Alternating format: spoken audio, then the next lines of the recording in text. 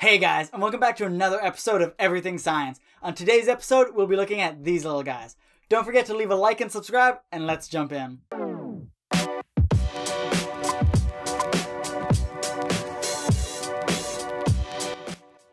So, is vaping really safe?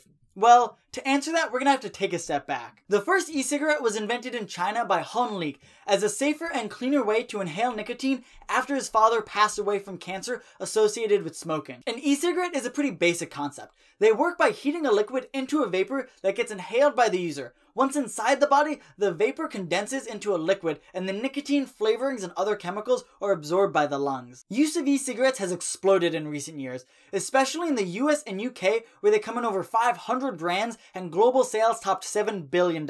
So why do people use e-cigarettes? Well, there are a variety of reasons why people vape, but most boil down to for recreational use, because people think it's a healthier alternative to smoking, to quit smoking, or to get around smoke-free laws. So let's look at these reasons. First off, are e-cigarettes safe? To start off, let's put them in context with traditional cigarettes. Traditional cigarettes contain cadmium, arsenic, tar, and hydrogen cyanide, and eventually kill half of all people that smoke them. But most of the toxic chemicals found in tobacco smoke are absent in e-cigarette aerosol, and those that are present are mostly below 1% of the levels found in tobacco smoke. So question solved, right? E-cigarettes are far safer than their alternatives and should be used to help people quit smoking?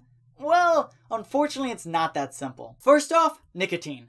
Before we begin, it's important to mention that not all e-cigarettes contain nicotine, although the vast majority do. Even for e-cigarettes that don't contain nicotine, it's important to remember that the other chemicals found in e-cigarette liquid are not safe. According to a study conducted by the US Food and Drug Administration, inhalation of chemicals found in most e-cigarettes are known to cause respiratory diseases, especially at the concentrations found in most vaping devices. And for the rest of vaping devices, nicotine is a toxic substance. It raises your blood pressure and spikes your adrenaline, which increases your likelihood of having a heart attack. While e-cigarettes are safer than their tobacco alternatives, at the end of the day there's no getting around that nicotine is a dangerous and harmful drug and can hurt brain development, which continues to the early to mid-20s. On top of that, exposing your lungs to chemicals in general isn't a good idea since your alveoli, the part of your lungs responsible for pulling oxygen out of the air, are very sensitive to foreign chemicals. What's worse, many e-cigarette users get even more nicotine from vaping than they would from a tobacco product. According to research at Stanford University, in recent years, Juul, one of the largest and most popular vape companies, has created a nicotine arms race, pushing the vape market into more than doubling the amount of nicotine in a single vape pod. Experts say that now a single 5% vape pod contains as much nicotine as an entire pack of cigarettes, which makes the product highly addictive for nicotine-naive teens. So no, vaping isn't safe. Now, let's look at the claim that vaping overall is good because it helps people quit smoking. First off, while in theory vaping should help people quit smoking, in practice this doesn't work. A study from a leading British research firm found that 90% of smokers couldn't quit after vaping, and meta-analysis published in The Lancet found that adult smokers who tried e-cigarettes were 28% less likely to stop smoking. On top of that, many people who vape are using it as the start of their path to smoking, not the end of it. Over half of vaping teenagers have never smoked a real cigarette and think vaping is a safe option, according to Coventry University, which is especially dangerous considering how heavily e-cigarettes are marketed towards young people. In fact, the problem has gotten so bad that in 2018, the US Surgeon General reported that e-cigarette use among high school students had increased 900%. As a result, the Surgeon General issued just the 4th General Advisory Notice in the last decade, calling vaping among youth an epidemic in the United States. One reason this is especially problematic is that a study from the National Institute on Drug Abuse found that e-cigarette users are nearly 4 times more likely to start smoking within 6 months of using e-cigarettes compared to non-users. This means that, especially among younger generations that make up the majority of vapers, e-cigarettes are much more likely to get someone on smoking rather than get them off of it. Let's take a look back in time. Before e-cigarettes were first introduced, smoking rates amongst teenagers had been steadily and consistently decreasing for more than a decade, but now this decrease hasn't only halted, it's reversed course. But why are young people starting to vape in unprecedented numbers? Well, it comes down to marketing. The Public Health Cigarette Smoking Act of 1970 banned companies from advertising cigarettes on television and radio after the 1964 Surgeon General report that linked cancer and chronic bronchitis to smoking. Before this, young people were explicitly targeted by cigarette companies with celebrity endorsements. I admire your courage, Miss... Trench. Sylvia Trench.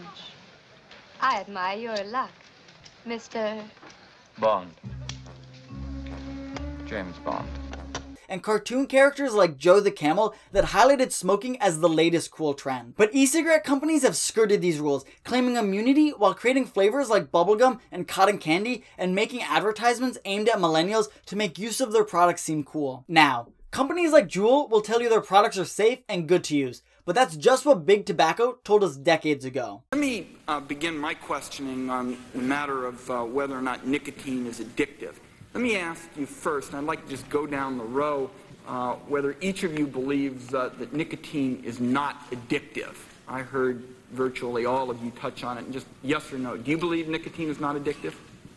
I believe nicotine is not addictive, yes. Mr. Johnston. I don't believe that nicotine or our products are addictive. I believe nicotine is not addictive. I believe that nicotine is not addictive.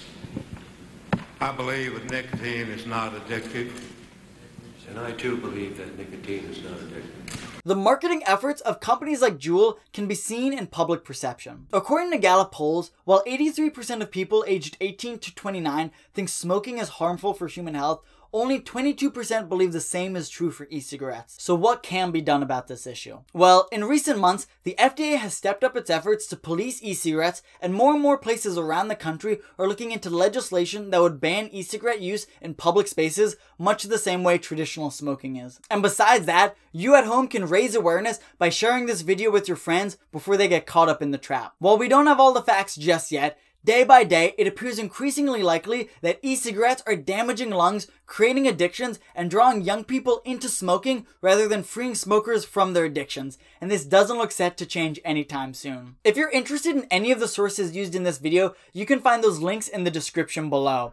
If you found this content informational and are interested in seeing more, don't forget to like, comment, and subscribe so you don't miss out on any future videos.